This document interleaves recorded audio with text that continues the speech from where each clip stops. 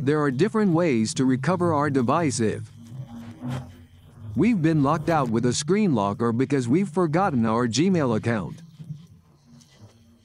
In this video tutorial, we'll explain step by step how to recover it. So what do we have to do? Well, I always say this in these videos. I always recommend watching tutorials step by step without skipping ahead so that you don't miss any details and be able to find a solution and recover your disposition. As we can see here, our device had a screen lock. And what we did was format it. When we formatted it, it ended up with the account also with the same block it had previously. We're going to connect to a Wi-Fi network before we start the process of recovery. Let's click here. Now we're going to connect to a Wi-Fi network. We're going to connect and now we're going to give our device a full tour. This is so you can see that our phone is still locked. With that screen lock, it also finally has a Gmail account. We also want to mention that in the video description and in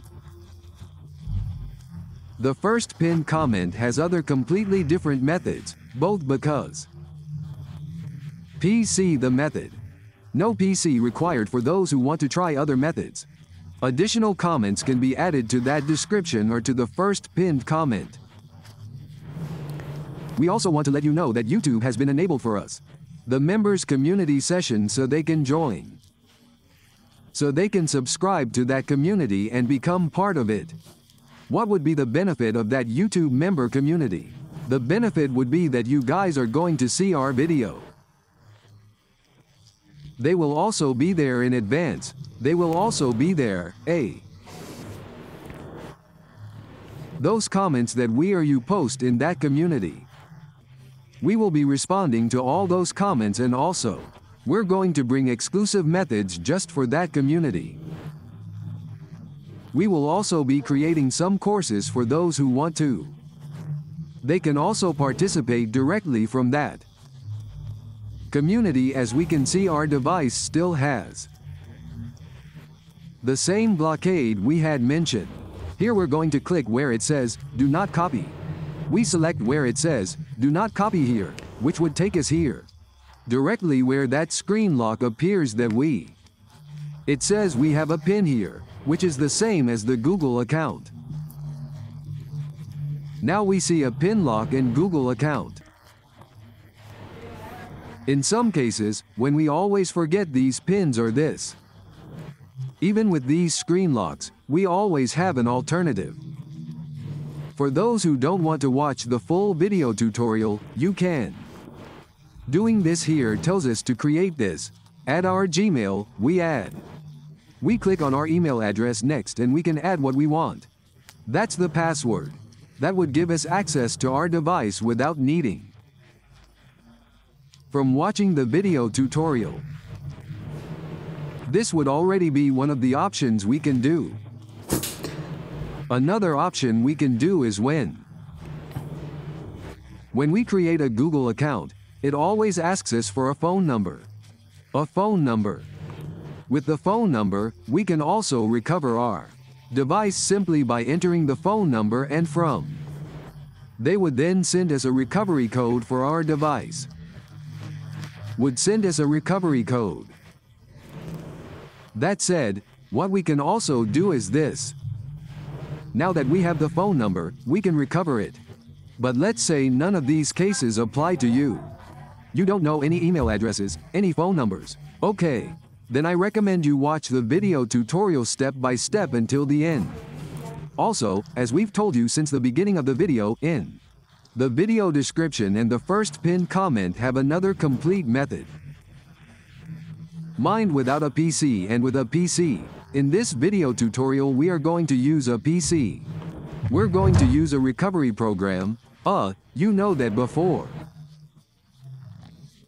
I always recommend that before you run the program, we always recommend temporarily disabling your antivirus. This is so it doesn't block you when you run the program. Because if you don't disable it, the antivirus will detect it as a virus and won't let you execute. That said, don't worry because I'm going to tell you how to disable the antivirus. How are you going to install the drivers? How are you going to run the program? Where will you be able to download the program? I'm going to explain all of that to you step by step so that you can do it all yourself. And what would the recommendation be? Subscribe to our channel, share our video, activate the bell and, well, give, and if you feel like it, you can give us money for a coffee. What we're going to do is go to what is here our antivirus. Let's double click on our antivirus. Now, on the top left side, here you will be able to find this. The shield that appears here that says protection against viruses and threats. Click here, then we'll scroll down here, and you'll find this option. We're going to click on Manage Settings, and we need to have. Once the first option is disabled, we disable it again after we disable it. We can go now, we can leave now. The most important part comes now. Let's go. To find our tool, let's find the tool. You will be able to find the tool directly from here. From the browser, they will type exactly as it appears here. We also have direct access in the first comment. In the first comment, we will leave a direct link to our official page. They will write exactly as it appears here. Here they will select this option that says Davidson. They will write it exactly as it says here. They type Davis into Google. I'll spell it out for you. DIV. ICE all and the page will appear here that Davidel can tell you. It says Android DTV. Don't worry, it's the same one. You'll click on it later. It would take you to this section. Being here in this section you will. To scroll down to the last option, here you will find this entry that says IBS apps. IBSL apps while you're here. In this section you will be scrolling down. You'll be able to find, as you scroll down here, you will be able to find out what the tool is. I'll explain to you which tool we're going to download here. This is the tool we're going to download. Here it is. Here you'll also be able to find the program password. You'll be able to find what you need. You'll be able to find the drivers. You will be able to find the drivers. Once we've done that, then you'll run the tool. When you remove the tool, it has a password. We left the password directly from wherever. They have downloaded the program. Now we are going to run it as administrator. We're going to say yes here. This option will appear. We're going to click next, next. Here we'll see the option to finish. Here it will create a shortcut for you. As you can see here, this shortcut appears. But when I fully execute it, the same tool will open automatically. In some cases, it often happens that the program is blocked by our antivirus. If it blocks the program, then disable the antivirus again. After you deactivate it again, run the program again here. This is the one. Well, here's the tool. Here you'll also be able to find. If you haven't installed the drivers, you'll be able to find them and install them accordingly. The processor will be installed here, and we will also be able to find this driver here. This is a very good driver. I highly recommend you have it installed. They install it, they open it. And then it will come out like this, as it appears here. It's going to come up here. What's this for? Here we will check if the drivers have been installed correctly. Here you're going to click here where it says removing drivers. Here will show you all the drivers that are installed.